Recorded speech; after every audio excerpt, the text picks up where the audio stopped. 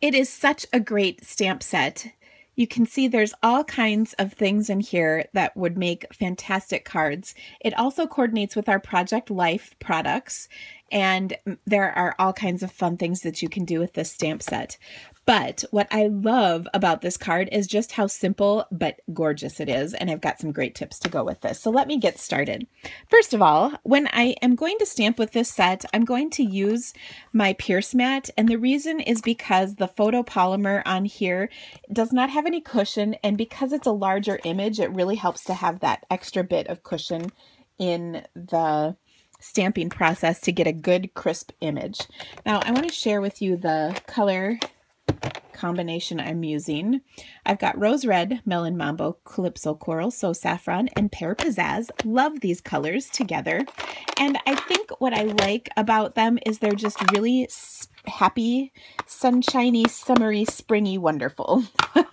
I think it's really nice to use such a great combination of cards together. Now, when I'm stamping this, I'm going to look for this spot right here. It's where the lines crisscross and have the narrowest point. And what I want to do is position that so it is right here where I'm going to be stamping my flowers. And that way I will have a really good area to add those flowers without tons of the lines getting in the way. Now, after I've stamped this image, you can see it stamped out great on the pad. I don't need the pad anymore, but I'll just leave it for now. Then I'm going to start using my colors, and I'll start with the largest image stamped in Melon Mambo, the medium ones in Calypso Coral, and the smallest in Rose Red. So I'll stamp that biggest one right here, like so, and then I'll add a couple of medium ones.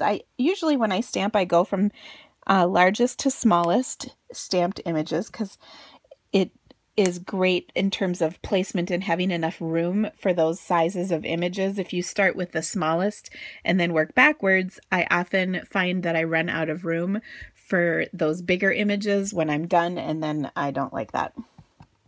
And then my small one, I'm going to stamp, oops, I just missed a little bit. And then I'll stamp another one up here. So I've got a little collection of flowers. Now the next thing I'm going to do is take the arrow image from the stamp set. You can see it right here. And I just want the little end of the arrow. I'm going to use that actually as a leaf because I think it kind of looks like a leaf. Isn't that cool? So I'll take my Pear Pizzazz ink and just ink up the very corner and place it on here. And this is where I find, remember, if you've watched my videos before, you've heard me say you got to stamp with your butt out. That's so you can get right down there and see where you're placing images. When I'm inking this up, I'm just inking up the part that I want to stamp.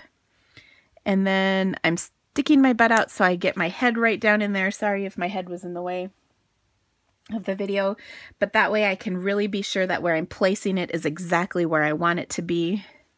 And it'll be adorable because everybody likes adorable, right? And there we go. I think that's super duper cute. Okay, now to finish this off, you can see I used the word thanks. This is from a great set called Another Thank You. It's in the catalog. I don't actually have a case for this set because I originally purchased it when it was just a single photopolymer stamp. This is before we carried photopolymer. And my sheet of that the stamps came on has kind of been destroyed over time. That would be my fault. Anyway, I love this thanks. I think it's super cute. I like the font of it. So I just stamped that over the top. Now, to put my card together, it couldn't be simpler. I'll simply mount this to a little piece of basic black cardstock, and then I will mount that to a card base, or a card that is So Saffron, half sheet. And I always like to mount things and pop them up with dimensionals. So I'm using Fast Fuse to adhere my layers together. And then, of course, I will take and add this to my card with dimensionals. My customers here in when they come over to stamp for class, call them lifter-uppers, which I think is kind of funny. Anyway, I'll place my card right over the top. And I think this is a fantastic card. This would be wonderful to make a bunch of and give as a gift, or to just use for your own use. But I think we could certainly kick this up a notch. What do you say? So I'm going to take and start with the same basic concept, which is just stamping my wreath in So Saffron. It's a pretty color and it's nice and neutral. I'm going to add my flowers just like I did before. I've got, let's see, that was Rose Red. This is Calypso Coral. I smudged again. You know what it is? I got ink on my pinky. Bad girl, Dina. Okay, I'll show you how to fix it though. Of course I have a way to fix it. Okay, so then I added a couple more. I'll do my leaves again, just like before. I like having the leaves kind of go out in slightly different directions from one another, just to kind of balance out the card. So then I'll have this one kind of pointing that way. Oh, I like this one even better than the last one. Not that they're all that different, but you know, sometimes you like one more, some versions better than others. Now, let's jazz this up a little bit. I think the first thing we could certainly do is add some bling, because everything's better with bling. So I'm going to take some rhinestones, and I'll put a big one in the center of the biggest flower, medium in the mediums, and small in the smalls. How's that? Look at that, just that little bit of sparkle adds such a lovely touch. So fun and cute. And of course, I can add my thanks again over the top in black. Okay, so that is stepped up one notch. Are you ready for two? Do you think you can handle it? Here we go. Okay, so this time I've spared you and I've gone ahead and stamped out one of my little wreaths again. And I'm going to just add to it a couple of different things. So first of all, I'm going to take the Tree Builder punch. This is such a great punch for little pieces that you can add to it. So I will punch a little flower in Melon Mambo. And I'm going to just kind of crinkle it a little bit just so that it's sort of dimensional. I will attach it with a glue dot, and then I'll add my bling as I had before. I'm going to place this, of course, on the largest flower where there's a little bit of extra room. The other flowers are kind of small, so I'm not going to put the punch over them because the punch will take up most of the space. But I am going to back down a notch on my rhinestones, so I'll use a medium rhinestone instead of the large one on this, and then small ones on the remainder of the flowers. Again, I just don't want things to get too overpowered on here, but I think this bling is so sweet. And then I thought I would add a little bow with ribbon, so I'm taking some white cotton ribbon. This is also on the retiring list along with this stamp set, and definitely great ribbon. I love how easy it is to tie. It's nice and flat and skinny, so you can attach it to your card and it won't cause problems with the post office. They get a little persnickety about things sometimes.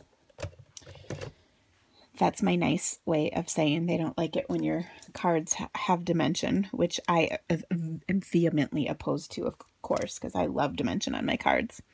Okay, so I'll just add my bow at the top here. And then I think it needs one more little thing, and that is a little bird. I have a customer who hates birds. So Karen, if you're watching this, you're just going to have to get past this one.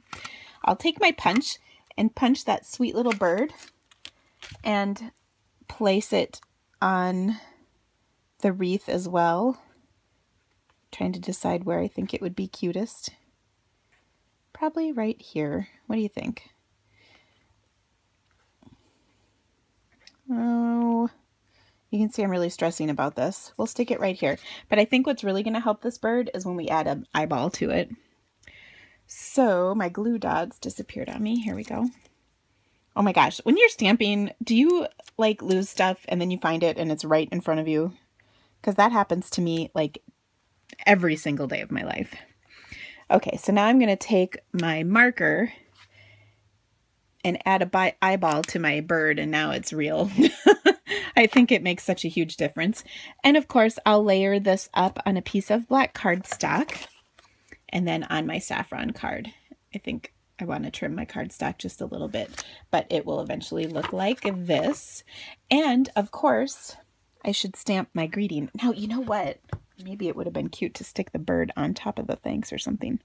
Let's see what we can do here. We're not committed, are we? Oh yeah, we are. Well, it's all right. But maybe if we stuck the bird up there, that would be cute. Anyway, I hope you like these cards. I hope this gave you a great idea of how to add a little bit of dimension and excitement to your cards. If you find that you get these little bits of, see, ink, it's still on me. I get full of ink and then I have problems, like big problems. If you're finding that you have that though, my solution to all ink problems is to spritz your card, and to spritz, we're going to do that to this card. To spritz, you're just simply going to put the tip of your marker in the cap and then flick, and then you see the little spritz that will cover up any spritz that was not intended. It just adds a nice little touch to your cards. I do it all the time. If you've been watching any of my videos, darn near every one of them has spritzing in it. So anyway, thank you so much for watching. Now I have a link back to my blog post that has all these different cards in it. And there are also links to my online store and the supplies that I used, of course. Remember, when you shop through the Creativity Cave, I have a fantastic VIP rewards program, and I would love to welcome you to our program. And there's all kinds of perks. All of that is outlined on my blog. But if you have any questions, also let me know. So check out that link. It's in the description of this video, and feel free to subscribe to my channel. I would love to have you, and you won't miss any of my fabulously awesome cards and projects. Thank you so much for watching, guys. Bye.